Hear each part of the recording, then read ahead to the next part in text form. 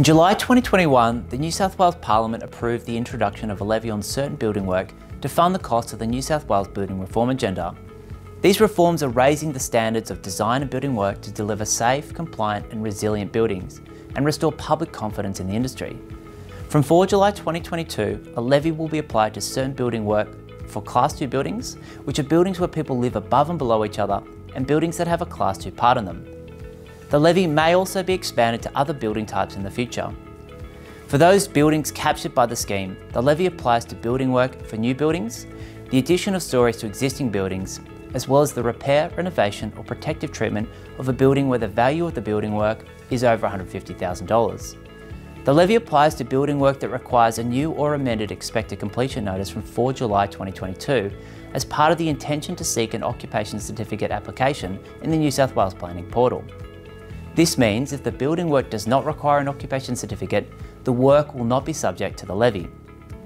For stage building work, where multiple occupation certificates are applied for, the levy will be payable on each stage of work requiring an expected completion notice. The person who submits the intention to seek an occupation certificate in the planning portal must pay the levy through the portal itself.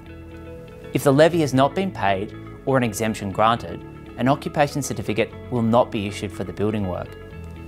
Not all building work is subject to a levy. Certain work has been exempted from paying a levy due to the low impact of the work or where the levy is otherwise not necessary, including where an occupation certificate is not required, work that is exempt under the Design and Building Practitioners Act, where there is or will be fewer than 5 residential premises in the building, when the work is carried out or for the New South Wales Land and Housing Corporation, repairing, rectifying or replacing external cladding, or the repair, renovation or remediation work is valued at less than $150,000. The levy amount will depend on the type of work and the size of the project.